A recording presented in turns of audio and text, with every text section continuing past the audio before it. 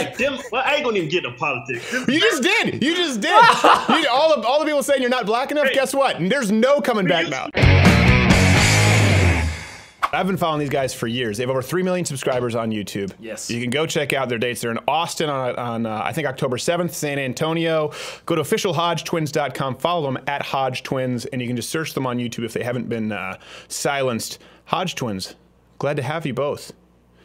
Well, thanks for having us. Those free plugs, all that free promotion. I love it. Yeah, we can't. Well, we can't get enough of the Hodge Twins in our household. Though we can't say this on the record. So you guys, again, out of the ordinary bodybuilding channel, not necessarily in line with what we often talk about, but you've been hit by the YouTube demonetization adpocalypse. We were going to meet with you when we were in Utah, but you know, we got held up by the FBI. Now you got, explain to people who don't know what it is that you do on your channel and how you guys got started, because it's kind of a new media success story. Yeah. Wow. Man, I don't know. I used to work at an insurance company. It's called AAA in Southern California. And I just got this idea. I was like, I went to his desk like, Kim, let's start a YouTube channel. You know, he didn't say it in those words. He said, let's be comedians. I was like, what? Comedians? I thought he was smoking crack again, but. Yeah. But anyway, we started a YouTube channel. We called it Hodge Twins. We were just pretty much just doing whatever, just random skits and stuff like that. And it dwelled into doing current events. Yeah. Because to do comedy sketches, you need more than one person. Yeah. And then when we did a comedy sketch, everybody wanted to change all the lines. So yeah. So so we actually went into fitness, and that's when things really took off for us. Okay, so before this started, you guys were about 110 pounds soaking wet, and then you realized, man, we got to lift some weights and do our YouTube channel. I was about 250 pounds soaking wet. Fat. And you started at Planet Fitness. I remember you guys started at Planet Fitness early on, which is the bane of my existence. You know, not a big fan, but I remember you did a video on that. I'm banned from Planet Fitness for life. I don't know if you know this. True story. Actually, we back in the day, man, we had a membership at Planet Fitness. The reason behind it was because when we worked at an insurance company, we got fired because we was cussing in the YouTube video. So we had to give up our 24-hour fitness membership because it was too expensive. It was like $25. So we went to Planet Fitness. It was like $10 at the time. Yeah. So that's why we had a Planet Fitness gym membership. Yeah, no squat rack there. Yeah, I was kicked out for going in as a tranny, so that's actually a whole different reason. This was they had the whole men going into women's locker rooms, and so I just went in as a woman to Planet Fitness. They let me in totally fine, but by the third one, I walked in and like, Steven, we know who you are. You're not allowed at any Planet Fitness, please, ever again. Hey, but y'all got rights now, man. Y'all can use the bathroom now, man. They just passed all these laws. I know, but apparently they knew that we had a YouTube channel at that point. They're like, we don't think you're being sincere, and I'm like, but I am being sincere. I'm not Steven anymore. I'm Stephanie. And it's just... See, that is racism, man. That's racism. Well, okay, speaking of which, you guys get a lot of crap. You just did a DNA test on your channel from the black community for, what is it, not being black? Is that the deal? Keep these happy nowadays. Be tripping, man. Okay, look, first of all, let me just put it out there with black. Lay down the foundation. Yeah, lay down the foundation. Yeah. Both my parents are black. Yeah. Now, my great-grandma, she was white. Yeah. Okay. She was a pretty young thing, too.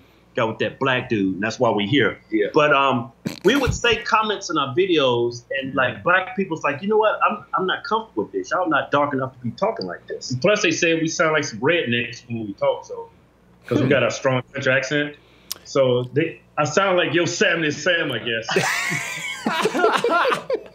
Well, there's we talk about a lot of common ground with actually white Southerners and blacks from even like urban Detroit. A lot of the same terminology, a lot of the same slang, and that comes from basically sort of a common history here in the United States. Hate to say it, some of that not so pretty with the slavery, but we got past it. We're doing better. Yeah. So that's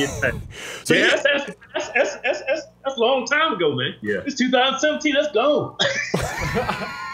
Well, okay, so I don't know if I'm outing you here, but you said off air, you're like, oh yeah, were you at the Ben Shapiro thing in Utah? So you guys are aware of him. You're I wouldn't fans, but you like some of his content? Yeah. We definitely like a lot of his content.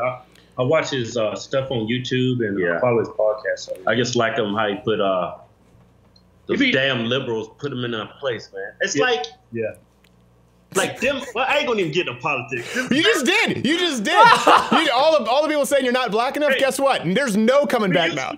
We used to be. I would say liberal. Yeah. But as we got older, I started to actually think more for myself. So we like right now I would say we're leaning towards the right. I got one foot in the right. Right.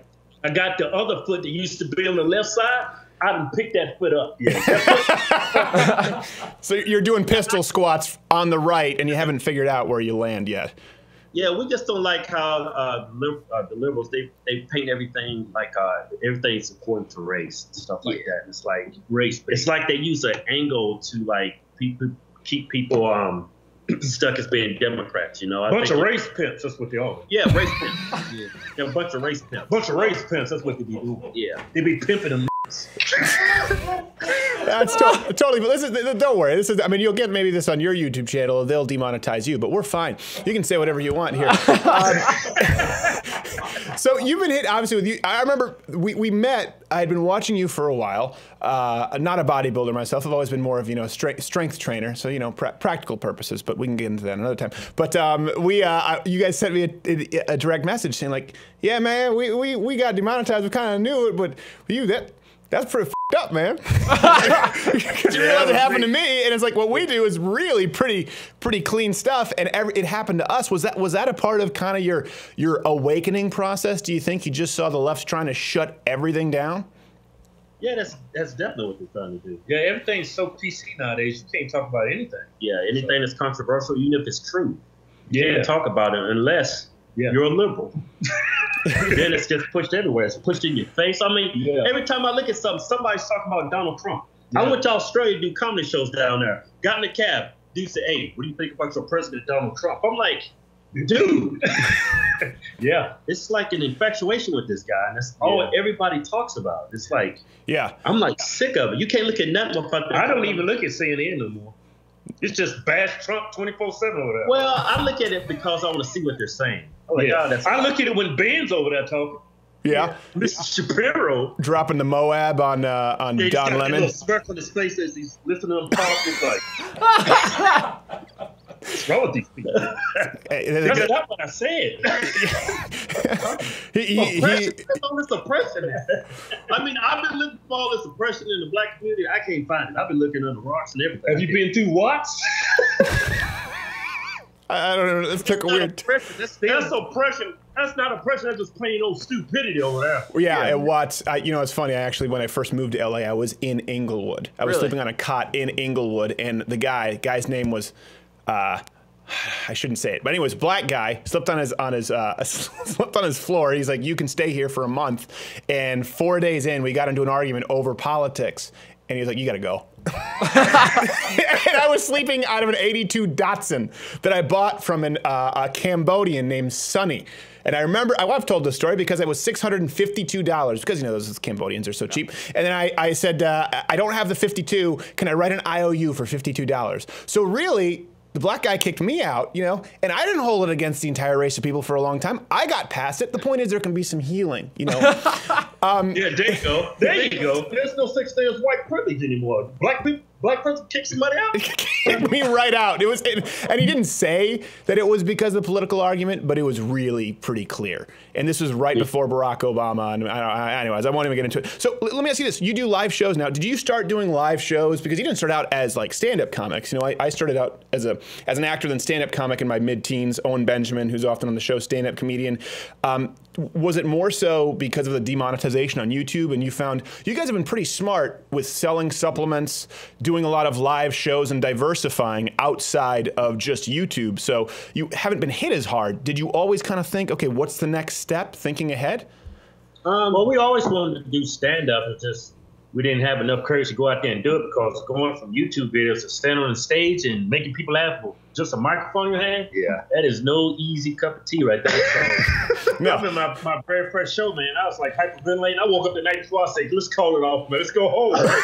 Well, because at this point, everyone already knew you. So if you go out there, it's like if you bomb, you know, you get about 5 minutes of grace, as Colin Quinn says. And then it's like if you're not making us laugh. So you didn't have the benefit of just starting and being a nobody. You started doing stand-up after you were known. What's that like? It definitely helped. We didn't, when we first started doing stand-up, the whole money thing on YouTube was great. Yeah. I mean, we didn't have to do stand-up. We wanted to do stand-up because we really wanted to, not because of the money per se, but thank God we did, because since we be doing stand-up, that's the only thing that's really keeping our heads above water as far as being, you know, financially we secure. definitely be in the red. We would be in the red. Well, then all your black fans would say, okay, they get a pass. Yeah. So thank God we did do that. And we monetize ourselves by selling clothing and supplements. And if it wasn't for that, I mean, if we would just rely on YouTube, man, I would have to go get a job. Yeah, and then you get fired because they'd see your YouTube videos. They'd say, well, you're hired. Oh, wait, we saw your YouTube video on Steve Harvey. You're fired. You're unhired. Yeah, You're fired. You are immediately unhired. Yeah, we've all realized this. Not gay Jared here. He can't be hired anywhere. No, I can't do anything You can't else. go on college campus anywhere now without security. I cannot. After what you just did with Antifa. It's sorry, we really wanted to meet up with you guys in Utah, but you know the FBI slows you down when you have to turn over all this footage. So do you deal at all in politics on stage? Here's one thing I will say. The right kind of has the corner on fun now. Like you said, because of political correctness, there are no YouTubers on the left who are, you're going, oh, I'm aching to see their stand-up show. That's going to be a rip-roaring riot. You know, someone from the Young Turks. Oh, what will they say next? Ooh, I'm at the edge of my seat.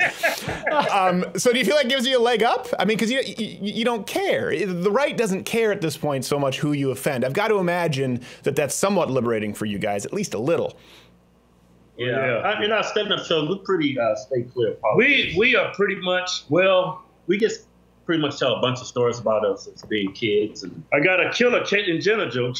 Let me hear it. Let's hear it. They seem... I can't give away my material, man. All right, I guess people... we go in on everybody. We go in on niggas. We go in on races. I mean, nobody's off limits. Yeah, we just don't make it too political. Yeah, we come from a good place. Yeah. Now, how do you balance being on the road and obviously fitness, but you know, staying in shape? Do you just hit road gyms? Do you bring resistance bands with you? What do you do? It's pretty rough when we do shows. I would say 50% of the time we'll hit the gym, but most of the time it's like after I do a show and the meet and greet, I'm wiped out. I want to go back to my hotel room. And we never realized before we started doing our stand-up shows, like when you're on stage for an hour. Man, it's like running a marathon. Oh, yeah. It is taxing. And then sleeping in the strange beds and then flying. And, man, it is rough. I remember we did, I think, 10 shows in California. Yeah, in 5 days. Oh, geez. Because we had 2 shows back-to-back days in San Diego. Then before that, we was hitting some other cities. So you had to get some stage legs. Does one of you get, not Gay Jared knows this, I always have, you know, like, these are my diva requests: stage, microphone, and for 45 minutes before the show, a green room. Because sometimes I'll do private gigs, or I'll go on college campus, and they'll try and do the meet and greet before the show or something. And I'm like, it's happened when I've been with you. Yeah, it's happened when you've been with me, or people are coming in, and they're pitching sketches. I'm like, listen, I don't mean to be a jerk, but I need 45 minutes just to be by myself, focus, because it is exhausting. Is one of you more cranky than the other, or are you both just? I imagine you two like velociraptors in the kitchen in that Jurassic Park scene, just constantly biting at each other's necks. You know what? When we come out on stage, the fans, their energy is so high, it keeps us going. Like, what I found to be very important when you're touring, you need a nice hot shower. And when you show up to your show, if your fans are like, you know, showing you love, they lit, I mean, it keeps you going. If you walk into a show, I've walked into shows, people seem like they're tired. Oh, it could be a drag. Yeah, it just sucks. As soon as the first couple of jokes, you know if it's going to be a good show or not. Yeah. And I'll say a joke and it doesn't hit. I'm like, well, I'm running through these jokes. Yeah, I know. Yeah, some crowds is just, and it's kind of weird because Oh, you froze again. Oh, I froze. Well, you know, hold on, son. Yeah, if you just is it? This is almost more funny for the show. Can you guys hear me or no? I don't even think they can hear me. There you go. Oh, all right. You can hear me? Yeah, I was going to say, you know, I had that actually. Yeah. What back in I my. forgot what I was going to say. I got such a. That's short okay. time I can do the host gig, and I can. Do it again? Did I freeze up again? There we go. You probably hear somewhere. Yeah, we can hear you the whole time. So just, you know, but act like we can't. That's better for the show. I had that for a while when I was young. I was 19, and I won a MySpace comedy contest. It was called So You Think You're Funny. And you know what the prize was? I got to perform with Black Boy, Two Eyes, and Bruce Bruce. Oh, And, wow, and really? so I got to That's open up. proud. Yeah, no money though. But just imagine me opening up for Bruce Bruce and Black Boy. How was that crowd? Yeah, that crowd was okay. I realized none of these jokes work, and I just joked about how white I was, and I didn't realize this. Speaking of the racial healing, I had to introduce Bruce Bruce, and I would introduce him. It was like any other stand-up show. I'm looking around, I'm thinking like, oh, he had a heart attack in the green room. Like, he's not coming out. He's dead. He came out with an entourage like Mike Tyson, and he walked out slowly, and it would have like, you know, blaring hip hop, and he'd have a full entourage, and he would take a minimum of a minute and a half to get to the stage, and the light would follow him. So I'm just this lone white kid, 19 years old, like, yeah, Bruce Bruce, yeah, he's big fat black guy, really funny, Bruce Bruce. It was the most awkward thing, and you realize really early, the audience is honest. You're like, this isn't gonna work. Yeah, and it's crazy too. He has a black audience though. Like our audience, a lot of people, you know, they assume that we have a black audience, but I would say 70% of the audience is white, Asian, Hispanic, and then I would say 5% black. Yeah, well, after the DNA test, maybe you'll get it up to 6. All right, so if people want to, like, you know what? I was wrong about them, man. I'm rethinking my whole life's purpose. Because of them DNA tests. All right, it is officialhodgetwins.com, and they have some good training advice over there too. I know you're inundated with YouTube now with just a bunch of horrible training tips from people who are loaded to the gills with juice, but they swear that they're not. You can follow them at Hodge Twins. Hey, I don't know which one's Keith, which one's Kevin. Thank you guys, and well, let's be honest. You're interchangeable at this point, and come back soon, guys. Okay. Hey, before you let us go, we're going to stand a pledge of allegiance. Pledge of allegiance. Do you know it? Some people have no respect. See, he was like, okay, he's looking for an out. I tell you what, I'm going to give you the out and play that music. We'll let him come back next time and do the Pledge of Allegiance. That's how we'll lead it. Hey, did you enjoy this video? Here's the thing, you're here. This is the end of it, so we don't care because you already watched it. But if you really didn't like it and you want to justify it, leave a comment below telling us why you didn't like the video. And if you liked us, let us know, and subscribe to the channel, because that lets the overlords at YouTube know that you know what, you're all right.